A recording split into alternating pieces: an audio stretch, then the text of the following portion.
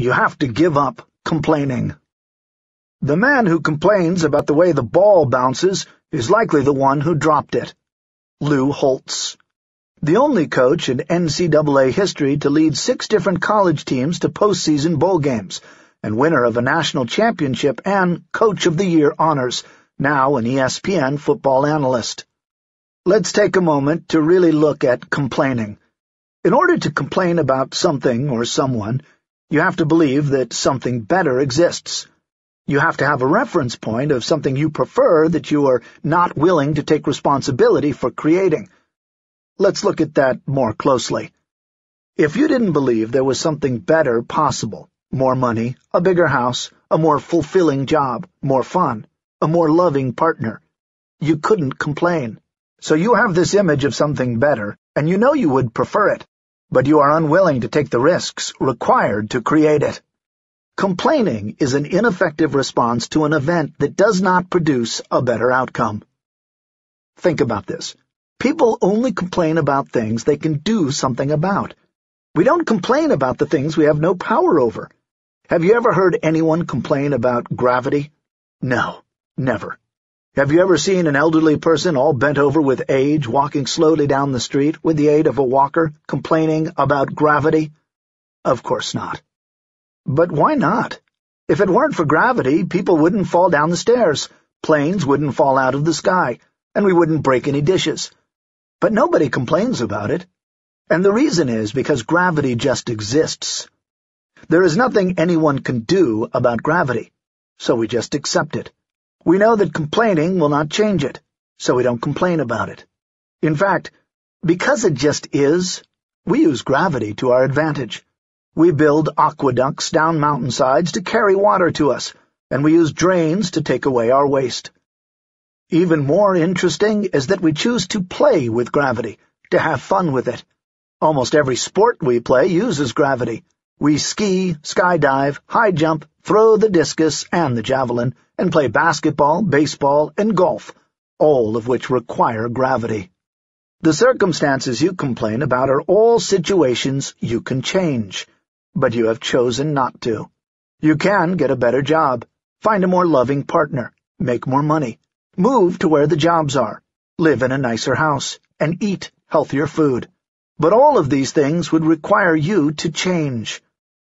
You could learn to cook healthier food, say no in the face of peer pressure, quit and find a better job, take the time to conduct due diligence, trust your own gut feelings, go back to school to pursue your dream, take better care of your possessions, reach out for help, ask others to assist you, take a self-development class, sell or give away the dogs.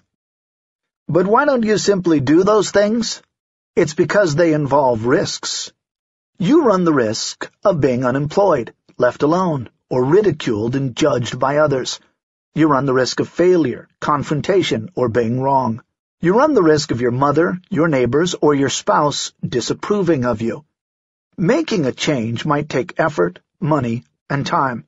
It might be uncomfortable, difficult, or confusing. And so to avoid risking any of those uncomfortable feelings and experiences, you stay put and complain about it. As I stated before, complaining means you have a reference point for something better that you would prefer, but that you are unwilling to take the risk of creating. Either accept that you are making the choice to stay where you are, take responsibility for your choice and stop complaining, or take the risk of doing something new and different to create your life exactly the way you want it. If you want to get from where you are to where you want to be, of course, you're going to have to take that risk. So make the decision to stop complaining, to stop spending time with complainers, and get on with creating the life of your dreams. Pete Carroll, the coach of the NFL Seattle Seahawks football team, which won the 2014 Super Bowl, has 3 rules for his team. 1. Always protect the team. 2. No whining, no complaining, and no excuses. And 3. Be early. These are the rules of a Super Bowl championship team. They are worth adapting. The $2 game. Here's an exercise you can do in your home or your office. It's one we do in ours and in our seminars. Find a large jar or a fishbowl and label it "No blaming, no complaints, no excuses." Every time you or someone in your group catches themselves blaming someone else, complaining about something, or making an excuse for their lack of results, the offender has to put $2 in the jar, not as punishment, but as a technique to deepen awareness that those behaviors have a cost. You're complaining to the wrong person. Have you ever noticed that people almost always complain to the wrong person? To someone who can't do anything about their complaint? They go to work and complain about their spouse. Then they come home and complain to their spouse about the people at work. Why? Because it's easier. It's less risky. It takes courage to tell your spouse that you are not happy with the way things are at home. It takes courage to ask for a behavioral change. It also takes courage to ask your boss to plan better so that you don't end up working every weekend. But only your boss can do anything about that. Your spouse can't. Learn to replace complaining with making requests and taking action that will achieve your desired outcomes. That is what successful people do. That is what works. If you find yourself in a situation you don't like, either work to make it better or leave. Do something to change it or get the heck out. Agree to work on the relationship or get a divorce. Work to improve working conditions or find a new job. Either way, you will get a change. As the old adage says, don't just sit there and complain, do something. And remember, it's up to you to make the change, to do something different. The world doesn't owe you anything. You have to create it. You either create or allow everything that happens to you. To be powerful, you need to take the position that you create or allow everything that happens to you. By create, I mean that you directly cause something to happen by your actions or inactions. If you walk up to a man in a bar who is bigger than you and has obviously been drinking for a long time and say to him, "You are really ugly and stupid," and he jumps off the bar stool, hits you in the jaw, and you end up in the hospital. You created that. That's an easy-to-understand example. Here's one that may be harder to swallow. You work late every night. You come home tired and burned out. You eat dinner in a coma, and then sit down in front of the television to watch a basketball game. You're too tired and stressed out to do anything else, like go for a walk or play with the kids. This goes on for years. Your wife asks you to talk to her. You say, "Later, I'm watching the game." 3 years later, you come home to an empty house and a note that she has left you and taken the kids. You created that one, too. Other times, we simply allow things to happen to us by our inaction and our unwillingness to do what is necessary to create or maintain what we want. You didn't follow through on your threat to take away privileges if the kids didn't clean up after themselves, and now the house looks like a war zone. You didn't demand he join you in counseling or leave the first time he hit you, so now you're still getting hit. You didn't attend any sales and motivational seminars because you were too busy, and now the new kid just won the top sales award. You didn't make the time to take the dogs to obedience training, and now they're out of control. You didn't take the time to maintain your car, and now you're sitting by the side of the road with your car broken down. You didn't go back to school, and now you are being passed over for a promotion. Realize that you are not the victim here. You stood passively by and let it happen. You didn't say anything, make a demand, make a request, say no, try something new, or leave. Yellow alerts. Be aware that nothing ever just happens to you. Just like the yellow alerts in the Star Trek television series and movies, you almost always receive advance warnings, in the form of telltale signs, comments from others, gut instinct, or intuition, that alert you to the impending danger and give you time to prevent the unwanted outcome. You are getting yellow alerts all the time. They are external yellow alerts. He keeps coming home later and later with alcohol on his breath. The client's first check bounced. He screamed at his secretary. His mother warned you. Your friends told you. And there are internal yellow alerts. That feeling in your stomach. That fleeting thought that just maybe. That intuition that said. That fear that emerged. That dream that woke you up in the middle of the night. We have a whole language that informs us. Clues, inklings, suspicions. The handwriting on the wall. I had a feeling that. I could see it coming for a mile. My gut feeling told me. These alerts give you time to change your response, R, in the E plus R equals 0 equation. However, too many people ignore the yellow alerts because paying attention to them would require them to do something that is uncomfortable. It is uncomfortable to confront your spouse about the cigarettes in the ashtray that have lipstick on them. It is uncomfortable to speak up in a staff meeting when you are the only one who feels that the proposed plan won't work. It is uncomfortable to tell someone you don't trust them. So you pretend not to see and not to know because it is easier, more convenient, and less uncomfortable, avoids confrontation, keeps the peace, and protects you from having to take risks.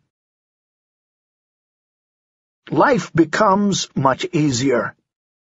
Successful people, on the other hand, face facts squarely. They do the uncomfortable and take steps to create their desired outcomes. Successful people don't wait for disasters to occur and then blame something or someone else for their problems. Once you begin to respond quickly and decisively to signals and events as they occur, life becomes much easier. You start seeing improved outcomes both internally and externally. Old internal self-talk such as, I feel like a victim, I feel used, nothing ever seems to work out for me, is replaced with, I feel great, I am in control, I can make things happen. External outcomes such as, nobody ever comes to our store, we missed our quarterly goals, people are complaining that our new product doesn't work, are transformed into, we have more money in the bank. I led the division in sales. Our product is flying off the shelves. Simple isn't necessarily easy. Though this principle is simple, it is not necessarily easy to implement. It requires concentrated awareness, dedicated discipline, and a willingness to experiment and take risks. You have to be willing to pay attention to what you are doing and to the results you are producing. You have to ask yourself, your family, your friends, your colleagues, your managers, your teachers, your coaches, and your clients for feedback. Is what I'm doing working? Could I be doing it better? Is there something more I should be doing that I'm not? Is there something I am doing that I should stop doing? How do you see me limiting myself? Don't be afraid to ask. Most people are afraid to ask for feedback about how they are doing because they are afraid of what they are going to hear. There is nothing to be afraid of. The truth is the truth. You are better off knowing the truth than not knowing it. And once you know, you can do something about it. You cannot improve your life, your relationships, your game, or your performance without feedback. Slow down and pay attention. Life will always give you feedback about the effects of your behavior if you'll just pay attention. If your golf ball is always slicing to the right, if you're not making sales, if you're getting C's in all your college courses, if your children are mad at you, if your body is tired and weak, if your house is a mess, or if you're not happy, this is all feedback. It is telling you that something is wrong. This is the time to start paying attention to what is happening.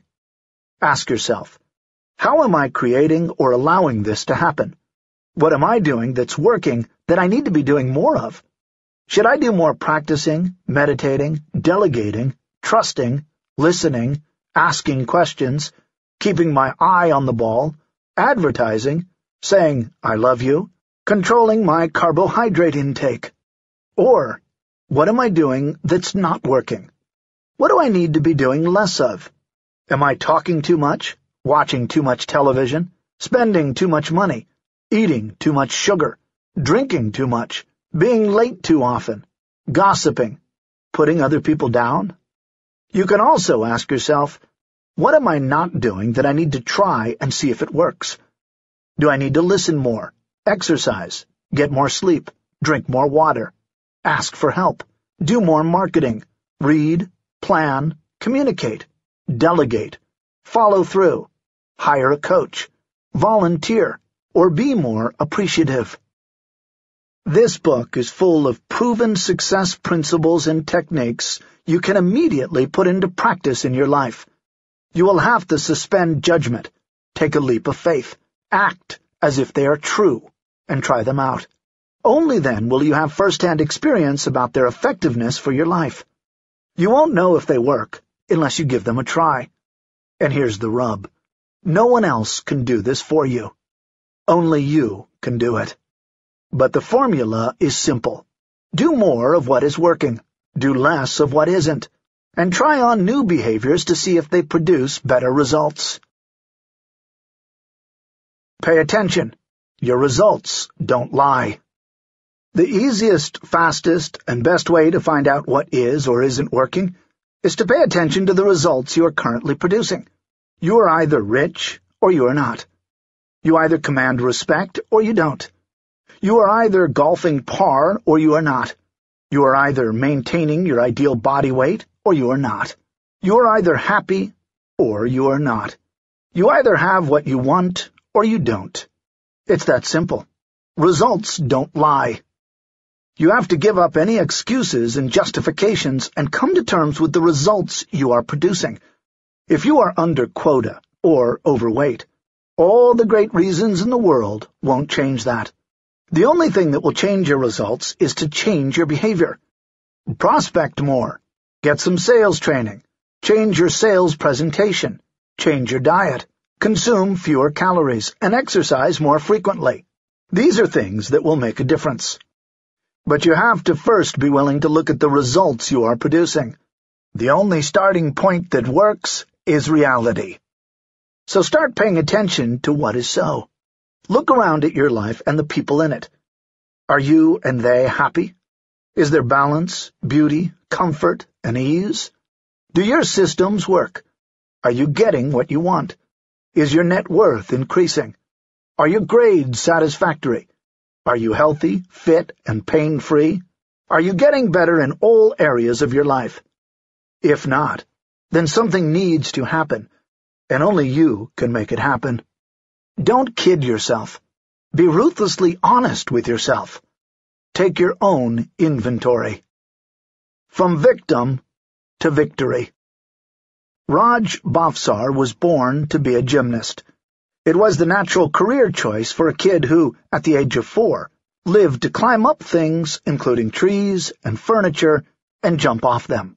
His parents, worried that he'd hurt himself and destroy their house, signed him up for gymnastics classes at a nearby gym. Raj quickly fell in love with the sport, and by the age of 10 he wanted to be the best at his sport that he loved and represent his country in the Olympics. He began focusing intensely on becoming a better gymnast, and soon the success began to show. He started winning first and second place at competitions, and was a 5-time Texas champion by the time he entered high school.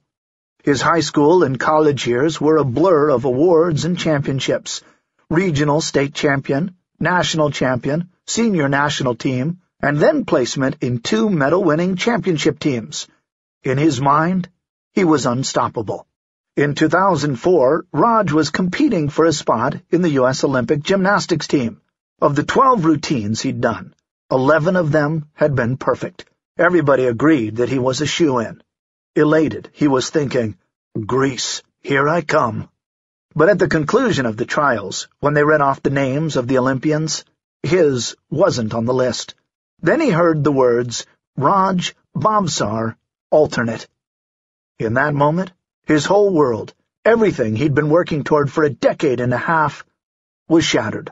His expectations were sky-high and tangled up in his self-worth.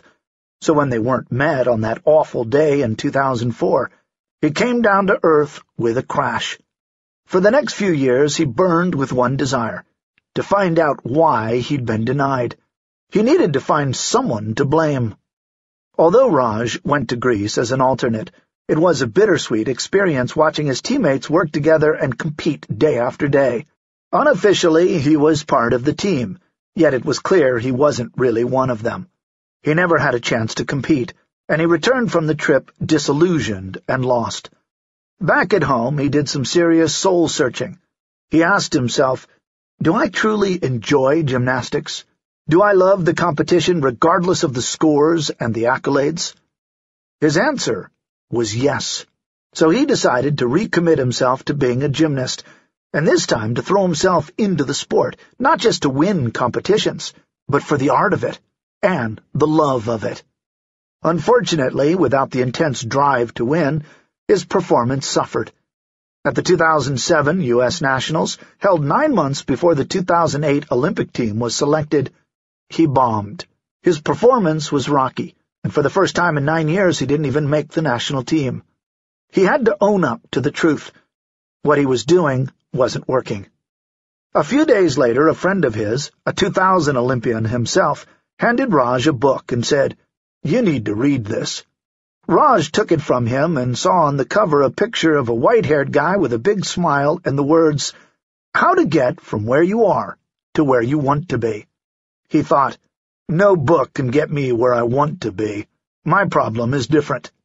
But when his coach recommended the same book a few days later, Raj decided to give it a chance. I'll let Raj tell the rest of the story.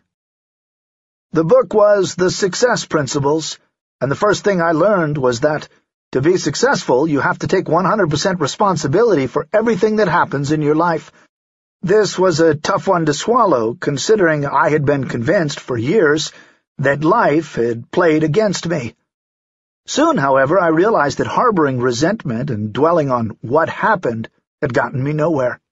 Suddenly, instead of continuing to look for someone to blame, I began to turn that energy inward and examine how my own mindset of fear and negativity had contributed to my recent performance.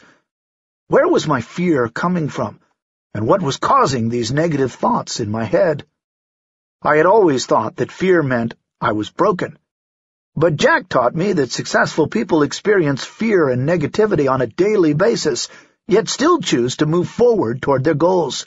Negative thoughts, rejection, fear, they're just part of the process. Suddenly, these thoughts became challenges to overcome, rather than huge roadblocks or evidence of my failure. I was on a whole new course. My coach saw the light go on in me. It was like a switch was flipped, he said. Working with him on a new training plan, I recommitted to my dream of being an Olympian. But now I also wanted to be an Olympian in life. I created a vision board and mind map, not only to help me visualize success, but also to break down my huge, lofty, overwhelming Olympic goal into areas of daily focus that I could manage. When the 2008 Olympic tryouts were held, I sailed through the competition. I felt happy, clear, and on top of my game. I nailed all my routines. With all the work I'd done on myself, I was confident they would name me to the team this time. But when they named the final team members, my name wasn't called. What? In a cruel repeat of 2004, I heard, Raj Bhavsar, alternate. When a reporter from NBC asked me how I felt about being named an alternate a second time, I answered with one sentence.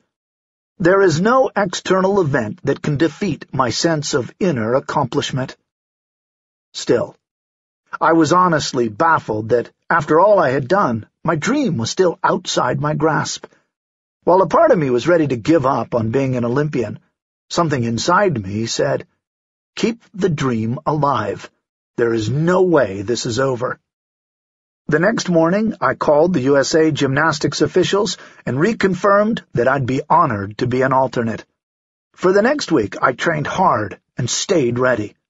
Then it was announced that Paul Hamm, the 2004 Olympic gold medalist and a member of the Olympic team for 2008, had made the decision to withdraw due to injuries.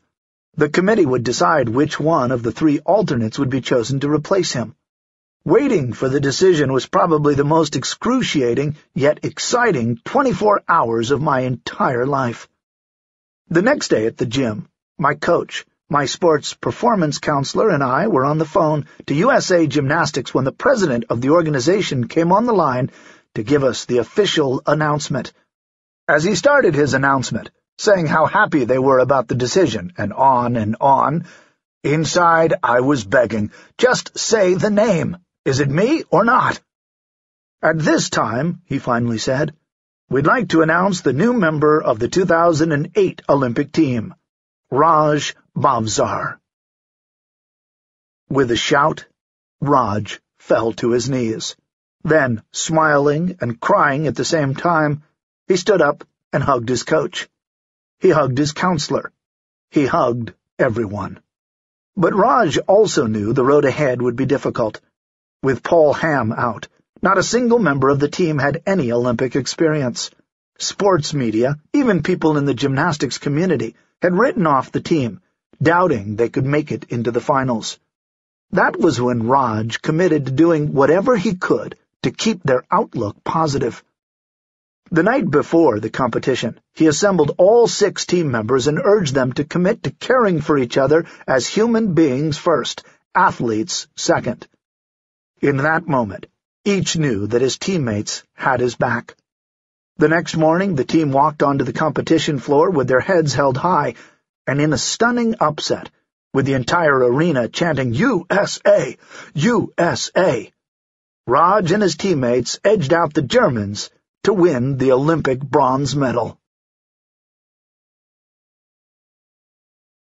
Principle 2. Be clear why you're here.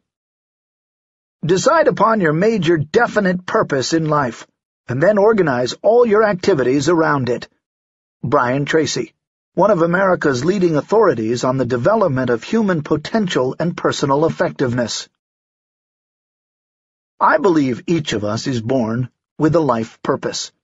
Identifying, acknowledging, and honoring this purpose is perhaps the most important action that successful people take. They take the time to understand what they're here to do, and then they pursue that with passion and enthusiasm. What were you put on this earth to do? I discovered long ago what I was put on this earth to do. I determined my true purpose in life, my right livelihood. I discovered how to inject passion and determination into every activity I undertake, and I learned how purpose can bring an aspect of fun and fulfillment to virtually everything I do. Now I'd like to help uncover the same secret for you. You see, without a purpose in life, it's easy to get sidetracked on your life's journey. It's easy to wander and drift, accomplishing little. But with a purpose, everything in life seems to fall into place. To be on purpose means you're doing what you love to do, doing what you're good at, and accomplishing what's important to you. When you are truly and passionately on purpose, the people, resources, and opportunities you need naturally gravitate toward you. The world benefits too, because when you act in alignment with your true life purpose, which may at first glance seem selfish, all of your actions automatically serve others. Some personal life purpose statements. My life purpose is to inspire and empower people to live their highest vision in a context of love and joy, in harmony with the highest good of all concerned. I inspire people to live their highest vision by collecting and disseminating inspiring stories through the Chicken Soup for the Soul series, and in my inspirational keynote speeches. I empower people to live their dreams by writing practical self-help books like this one, Tapping into Ultimate Success, and The Power of Focus, by designing courses for high school and college students, and by conducting seminars for individuals and corporations that teach powerful tools for creating one's ideal life, both at work and at home. Here are the life purpose statements of some of my friends. It is important to note that they have all become self-made millionaires through the fulfillment of their life purpose. To inspire and empower people to achieve their destiny. Robert Allen, co-author of The 1-Minute Millionaire. To uplift humanity's consciousness through business. D.C. Cordova, co-founder of the Accelerated Business School. to humbly serve the Lord by being a loving, playful, powerful, and passionate example of the absolute joy that is available to us the moment we rejoice in God's gifts and sincerely love and serve all of His creations.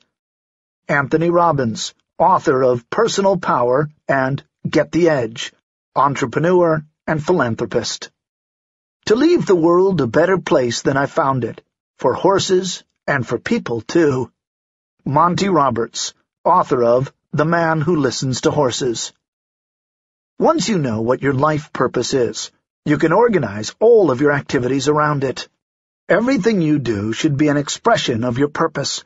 If an activity didn't align with your purpose, you wouldn't work on it. Period. What's the why behind everything you do? Without purpose as the compass to guide you, your goals and action plans may not ultimately fulfill you. You don't want to get to the top of the ladder only to find you had it leaning against the wrong wall. When Julie Marie Carrier was a child, she was a very big fan of animals. As a result, all she ever heard growing up was, "Julie, you should be a vet. You're going to be a great vet. That's what you should do." So when she got to Ohio State University, she took biology, anatomy, and chemistry, and started studying to be a vet. A Rotary ambassadorial scholarship allowed her to spend her senior year studying abroad in Manchester, England. Away from the family and faculty pressures back home, she found herself one dreary day sitting at her desk, surrounded by biology books and staring out the window, when it suddenly hit her. You know what? I'm totally miserable. What am I doing? I don't want to be a vet. Julie then asked herself, what is a job that I would love so much that I'd do it for free, but that I could actually get paid for? It's not being a vet.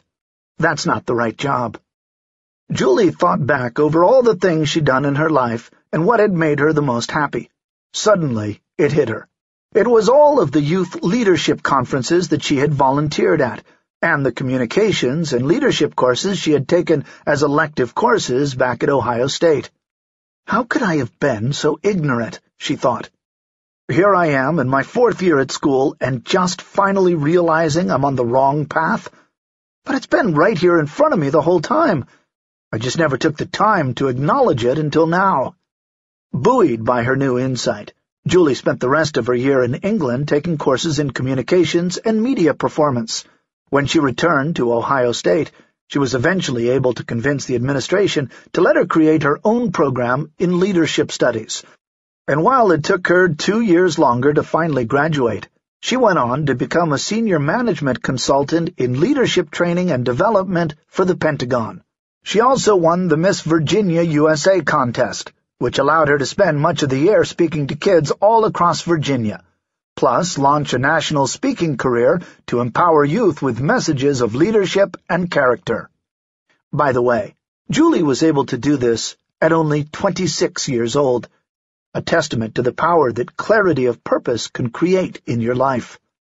Today, Julie has reached over 1 million young people as one of the top national youth leadership speakers for student conferences, high schools, colleges, and youth programs worldwide. You may have seen her on NBC's Today Show or Fox News, in the New York Times, or as a success coach for teens and young women featured on a goal-setting TV show on MTV. Julie even received an Emmy nomination. You can learn more about Julie at www.TheSuccessPrinciples.com/resources. The good news is that you don't have to go all the way to England to discover what you are really here to do. You can simply complete 2 simple exercises that will help you clarify your purpose. Your inner guidance system is your joy. It is the soul's duty to be loyal to its own desires. It must abandon itself to its master passion. Dame Rebecca West, best-selling author. You were born with an inner guidance system that tells you when you are on or off purpose by the amount of joy you are experiencing. The things that bring you the greatest joy are in alignment with your purpose. To begin to hone in on your purpose, here are a couple of exercises. The first is to make a list of the times you have felt most joyful and alive. What are the common elements of these experiences? Can you figure out a way to make a living doing these things? Pat Williams is the senior vice president of the NBA's Orlando Magic basketball team. He has also written more than 70 books and is a professional speaker. When I asked him what he felt the greatest secret to success was, he replied, "Figure out what you love to do as young as you can, and then organize your life around figuring out how to make a living at it." For young Pat, it was sports, more specifically, baseball. When his father took him to his first baseball game in Philadelphia, he fell in love with the game. He learned to read by reading the sports section of the New York Times. He knew he wanted to grow up and have a career in sports. He devoted almost every waking moment to it. He collected baseball cards, played sports, and wrote a sports column for the school newspaper. Pat went on to have a career in the front office of the Philadelphia Phillies baseball team, then with the Philadelphia 76ers basketball team. When the NBA considered granting an expansion team franchise to Orlando, Pat was there to lead the fight. Now in his 70s, Pat has enjoyed 50-plus years doing what he loves, and he has enjoyed every minute of it. Once you are clear about what brings you the greatest joy, you will have a major insight into your purpose. The second exercise is a simple but powerful way to create a compelling statement of your life purpose that can guide your behavior. Take time now to complete the following exercise. The Life Purpose Exercise. There are many ways to approach defining your purpose. I learned this version of the Life Purpose Exercise from Arnold M. Patent, spiritual coach and author of You Can Have It All. His most recent book is The Journey. You can read more about Arnold at www.TheSuccessPrinciples.com/resources.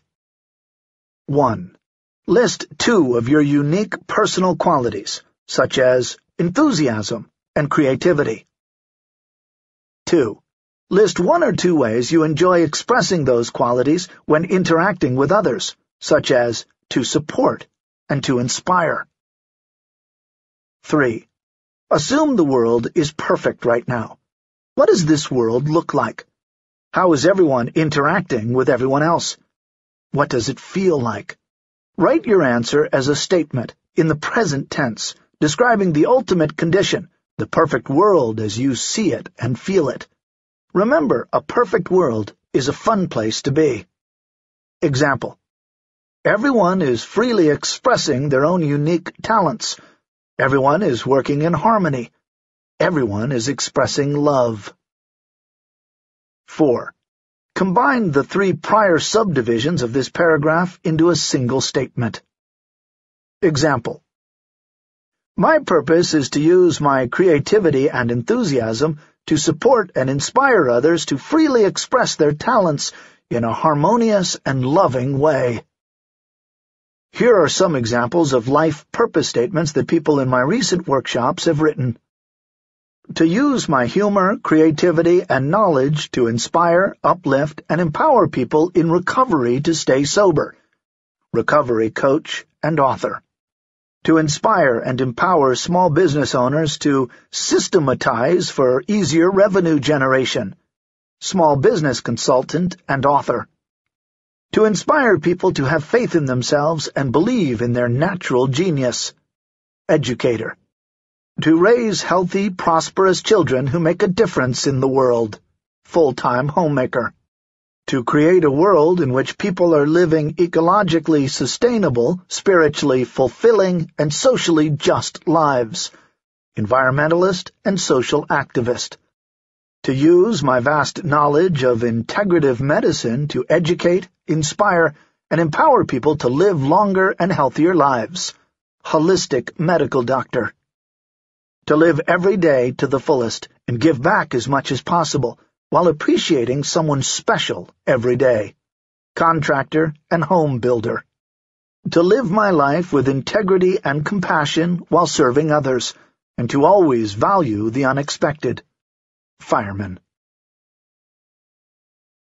Staying on purpose. Once you have determined and written down your life purpose, read it every day, preferably in the morning.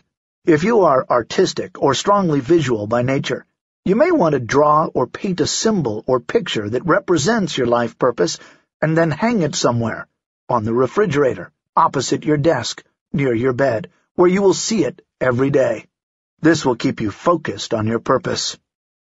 As you move forward in the next few chapters to define your vision and your goals, make sure they are aligned with and serve to fulfill your purpose. Another approach to clarifying your purpose is to set aside some time for quiet reflection, using meditation to inquire within. See Principle 47. After you become relaxed and enter into a state of deep self-love and peacefulness, ask yourself, what is my purpose for living?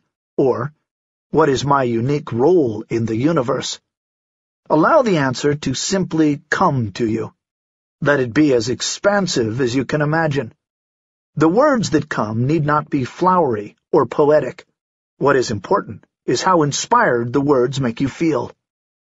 If you really want to go deep with this exercise, you can do 2 more exercises we do in my Breakthrough to Success training. The first is the passion test. It is a simple exercise you can go through alone or with a partner.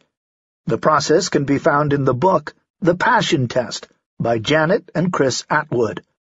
The other exercise, which many people find to be the most powerful, is the Life Purpose Guided Visualization, part of my Awakening Power set of meditations on CD. This 6-CD program contains 11 guided visualizations narrated by myself and Dr. Deborah Sandella.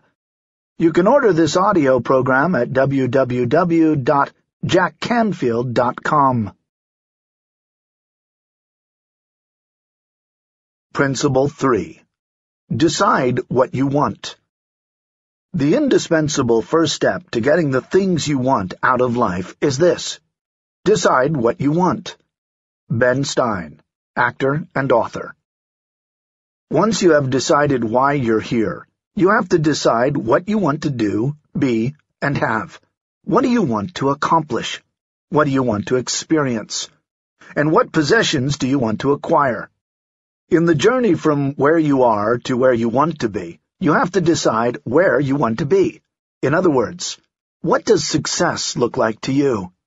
One of the main reasons why most people don't get what they want is they haven't decided what they want. They haven't defined their desires in clear and compelling detail. Early childhood programming often gets in the way of what you want. Inside every one of us is that tiny seed of the you that you are meant to become. Unfortunately, you may have buried this seed in response to your parents, teachers, coaches, and other adult role models as you were growing up. You started out as a baby knowing exactly what you wanted. You knew when you were hungry. You spit out the foods you didn't like and avidly devoured the ones you did. You had no trouble expressing your needs and wants. You simply cried loudly, with no inhibitions or holding back, until you got what you wanted. You were fed, changed, and held.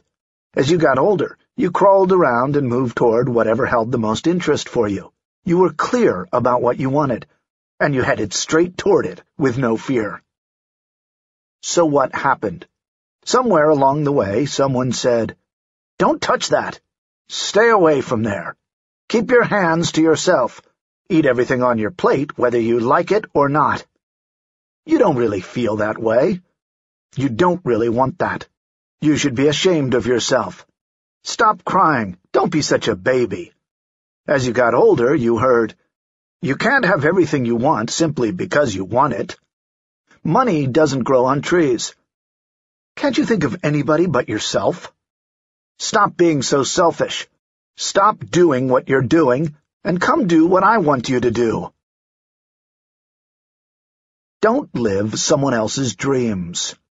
After many years of these kinds of sanctions, most of us eventually lost touch with the needs of our bodies and the desires of our hearts, and somehow got stuck trying to figure out what other people wanted us to do.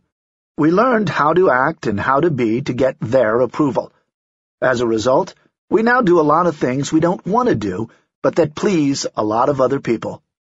We go to medical school because that is what Dad wanted for us. We get married to please our mother. We get a real job instead of pursuing a dream career in the arts. We go straight into graduate school instead of taking a year off and backpacking through Europe. In the name of being sensible, we end up becoming numb to our own desires. It's no wonder that when we ask many teenagers what they want to do or be, they honestly answer, "I don't know." There are too many layers of shoulds, ought tos, and you'd betters piled on top of and suffocating what they really want. So how do you reclaim yourself and your true desires? How do you get back to what you really want with no fear, shame, or inhibition? How do you reconnect with your real passion? You start on the smallest level by honoring your preferences in every situation, no matter how large or small. Don't think of them as petty. They might be inconsequential to someone else, but they are not to you. Stop settling for less than you want. If you are going to re-own your power and get what you really want out of life, you'll have to stop saying, "I don't know. I don't care. It doesn't matter to me," or the current favorite of teenagers, "whatever." When you are confronted with a choice, no matter how small or insignificant, act as if you have a preference. Ask yourself, if I did know, what would it be? If I did care, which would I prefer? If it did matter, what would I rather do? Not being clear about what you want and making other people's needs and desires more important than your own is simply a habit. You can break it by practicing the opposite habit. The Yellow Notebook. Many years ago, I took a workshop with self-esteem and motivational expert Sherry Carter Scott, author of If Life is a Game, These Are the Rules. As the 24 of us entered the training room on the first morning, we were directed to take a seat in one of the chairs facing the front of the room. There was a spiral-bound notebook on every chair. Some were blue, some were yellow, some were red. The one on my chair was yellow. I remember thinking, I hate yellow. I wish I had a blue one. Then Sherry said something that changed my life forever. If you don't like the color of the notebook you have, trade with someone else and get the one you want. You deserve to have everything in your life exactly the way you want it. Wow, what a radical concept. For 20-some years, I had not operated from that premise.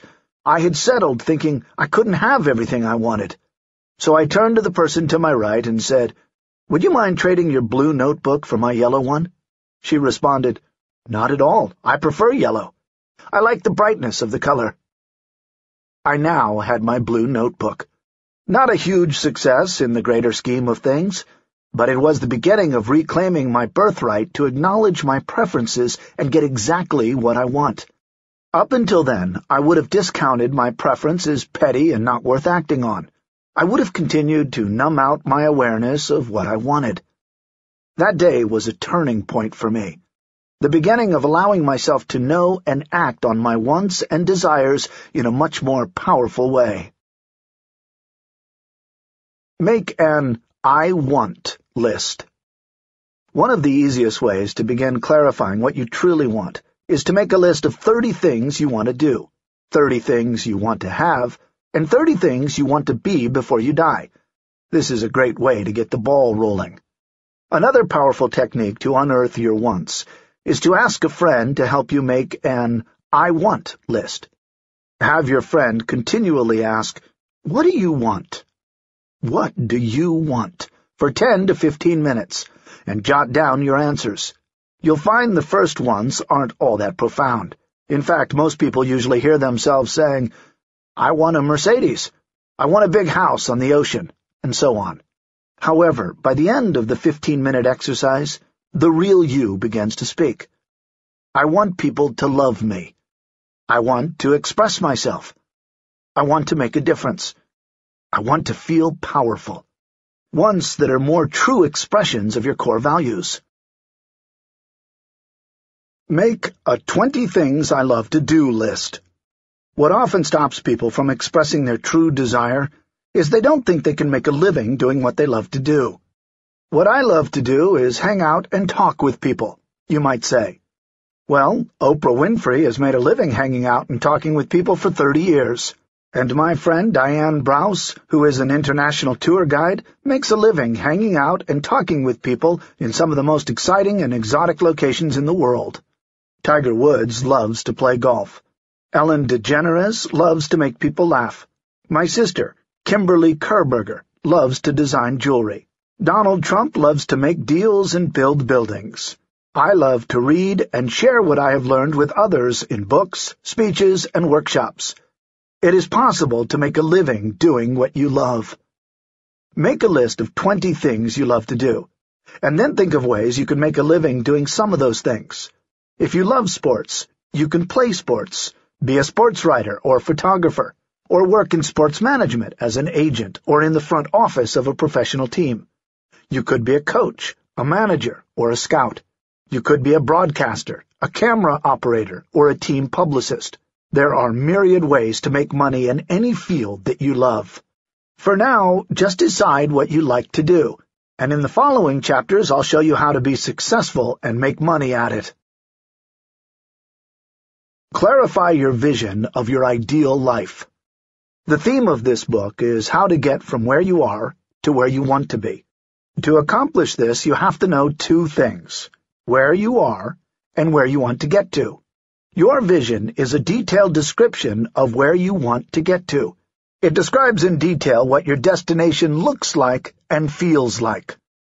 To create a balanced and successful life, your vision needs to include the following 7 areas: work and career, finances, recreation and free time, health and fitness, relationships, personal goals, and contribution to the larger community. At this stage in the journey, it is not necessary to know exactly how you are going to get there. All that is important is that you figure out where there is. If you get clear on the what, the how will show up. Your inner global positioning system. The process of getting from where you are to where you want to be is like using the GPS, global positioning system technology in your car or smartphone. For the system to work, it simply needs to know where you are now and where you want to go. The navigation system figures out where you are by the use of an onboard computer that receives signals from multiple satellites and calculates your exact position. When you type in your destination, the navigational system plots a perfect course for you. All you have to do is follow the instructions. Success in life works the same way. All you have to do is decide where you want to go by clarifying your vision. Then lock in the destination through goal setting, affirmations, and visualization, and then start moving in the right direction. Your inner GPS will keep unfolding your route as you continue to move forward. In other words, once you clarify and stay focused on your vision, the exact steps will keep appearing along the way.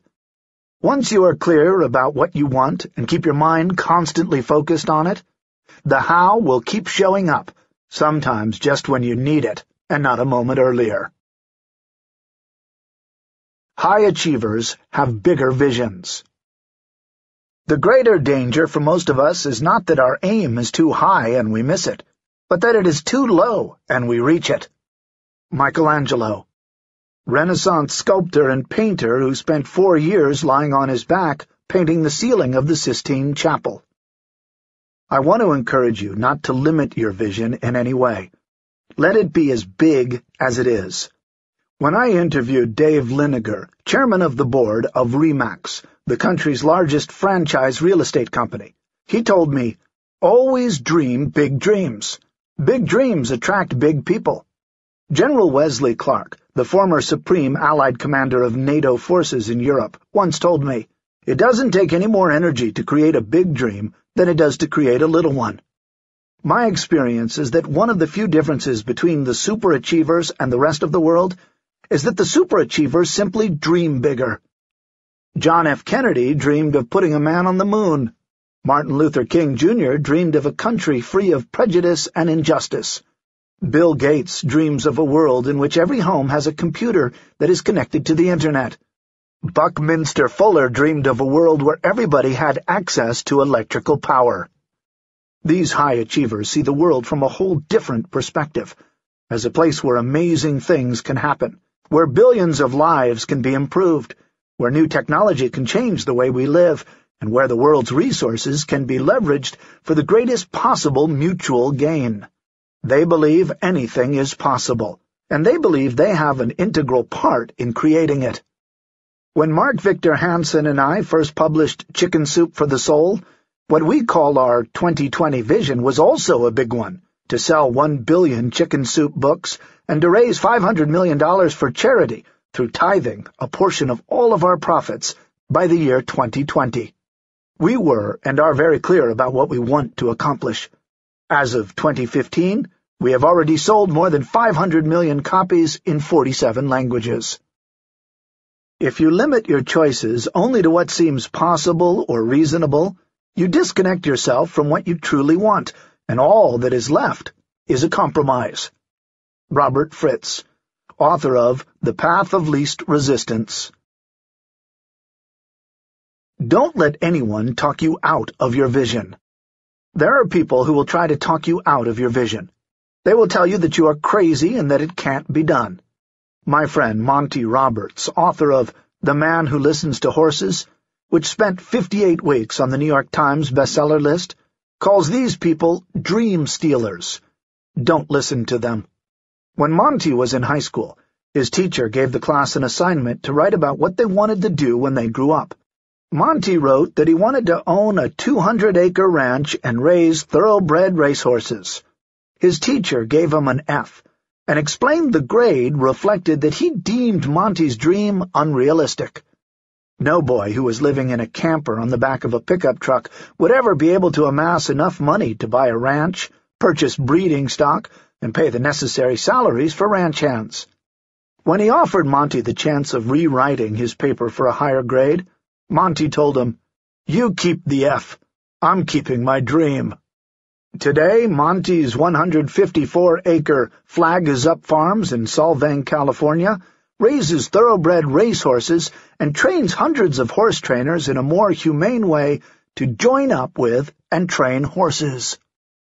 To learn more about Monty and his work, go to www.TheSuccessPrinciples.com/resources, or read one of his books. The Man Who Listens to Horses, Shy Boy, Horse Sense for People, and From My Hands to Yours. His work has produced 8 national champions in the show rings of the world, and more than 300 international stakes winners in thoroughbred racing. The Vision Exercise. Create your future from your future, not your past. Werner Erhard, founder of EST Training and the Landmark Forum. The following exercise is designed to help you clarify your vision. Start by putting on some relaxing music and sitting quietly in a comfortable environment where you won't be disturbed. Then, close your eyes and ask your subconscious mind to give you images of what your ideal life would look like if you could have it exactly the way you want it, in each of the following categories. 1. First, focus on the financial area of your life. What is your ideal annual income and monthly cash flow? How much money do you have in savings and investments? What is your total net worth?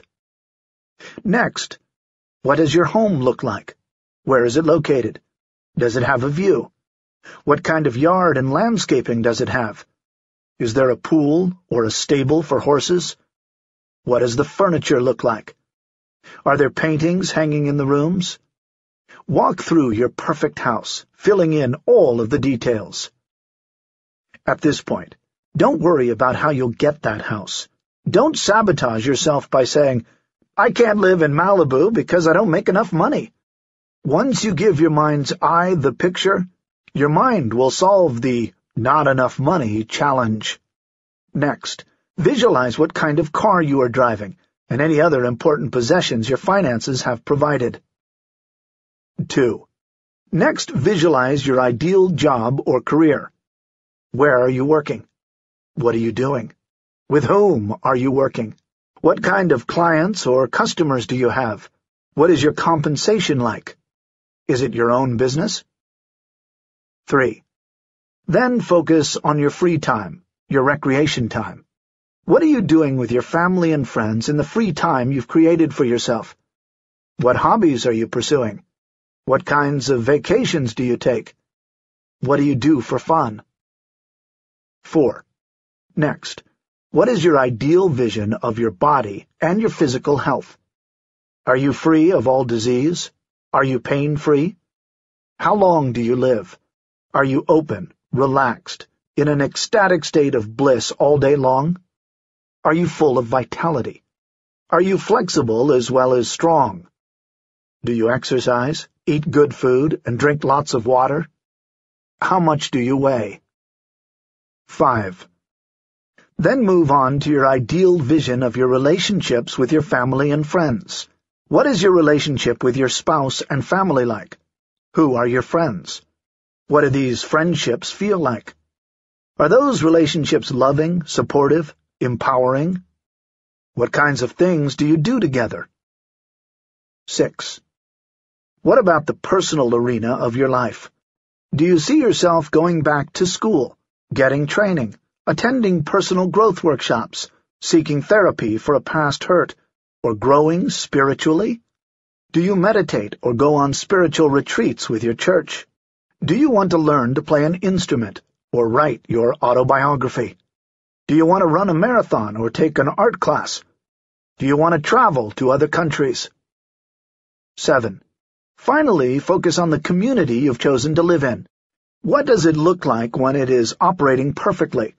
What kinds of community activities take place there? What charitable, philanthropic, or volunteer work? What do you do to help others and make a difference? How often do you participate in these activities? Who are you helping? You can write down your answers as you go, or you can do the whole exercise first and then open your eyes and write them down. In either case, make sure you capture everything in writing as soon as you complete the exercise. Every day, review the vision you have written down. This will keep your conscious and subconscious minds focused on your vision. And as you apply the other principles in this book, you will begin to manifest all the different aspects of your vision.